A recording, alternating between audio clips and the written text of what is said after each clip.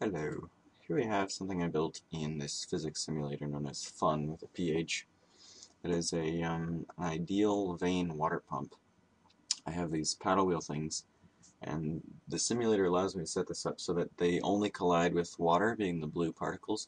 They do not collide with each other at all, but water cannot pass in the gaps. So I also made them get faster and faster, like on an exponential scale. So this one goes at 20 RPM, this one's 25, this one's 35, this one's at like 50, 60, 100. So it goes faster and faster up into the end. And since they're all perfect steels, it's a remarkably ideal water pump, and it's really too bad we can't do this in real life because we would save a lot of energy. I'll turn this way down to begin with so we can see it working. So as you can see here, I'll put that somewhere else, we have water being pulled in, and every time it gets up to the next one, it gets scraped off by that paddle wheel. And from there it goes up to here, where exactly the same thing happens. Just keeps getting scraped off. It goes faster and faster and faster, keeps getting thrown up faster.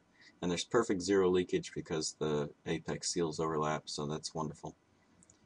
Oh, there's one that got out. This is running at less than 1/5 of actual speed, so as you can see the water's quite enthusiastic there. So we turn this up to closer to actual speed if my computer can handle it. That's 100% speed. Let's see what happens if we turn off gravity.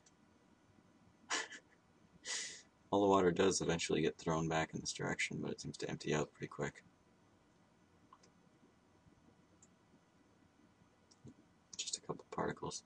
Every particle that hits here gets... why are water particles disappearing? That's weird. Huh. Turn the gravity back on. Watch the ensuing chaos.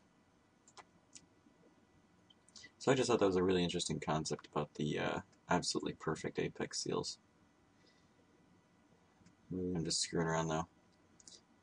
Anyway, I hope you enjoyed it.